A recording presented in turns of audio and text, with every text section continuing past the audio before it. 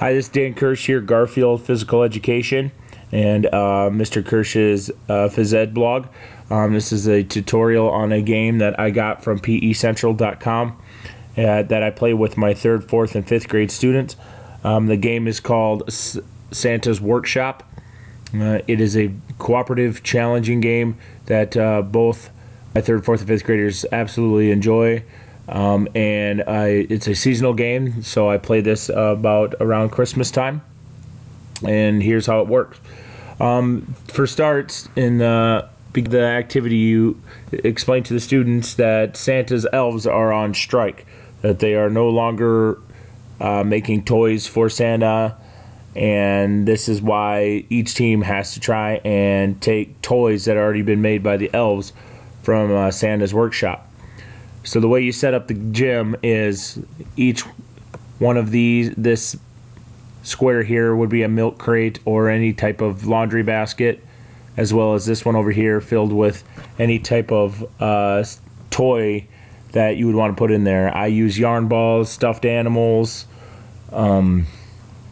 anything that you can think of to put in there. Now, for this tutorial here, I just use these yarn ball examples. I usually put 15 items in each crate, so a total of 30. And then obviously separate your class into 2 teams. So these purple stars is a team and these white stars is a team. Now each one of this blue area is a jail, and then this blue area is also a jail. Then depending on your gym and your situation, I separate the gym into halves by using poly spots. And I try to use green, red, and stuff like that for holiday colors. But it all depends on what kind of equipment you got. So on the signal,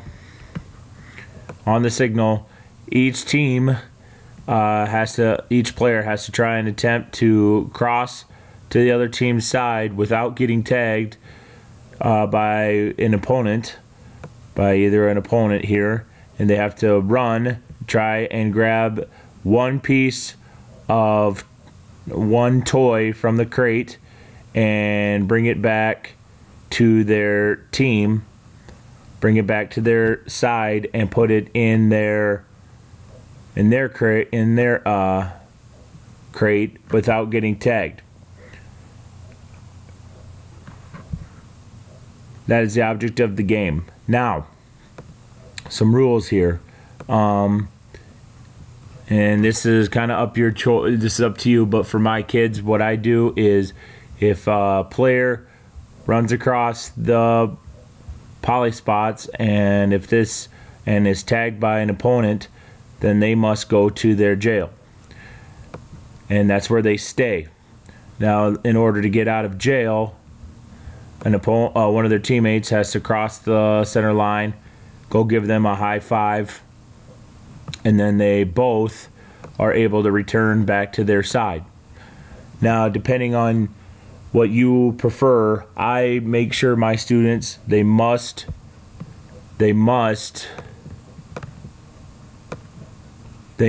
go back to their side before they are able to try and go take one of the toys.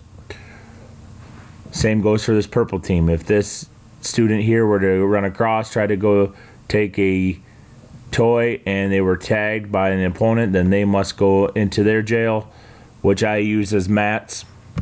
And then one of their teammates has to run across, go save them, and then return back to their side before they can go steal again one of the toys from Santa's workshop. Some other, and this is kind of options for you. You can play it several different ways. For instance, I can have my students run across, and if they grab a yarn ball without getting tagged, then they get a free back. They can bring their yarn ball all the way back, or their toy all the way back to their crate. That's one way of playing it. Whereas with my 5th graders, the way I play it, just to add a little more strategy to the game, they have to run without getting tagged, and let's say they are running and they have their yarn ball or their toy in their hand, and at this point, let's say they were tagged. This is the way I play with my 5th graders, and that student must return the yarn ball back to the crate and return to jail.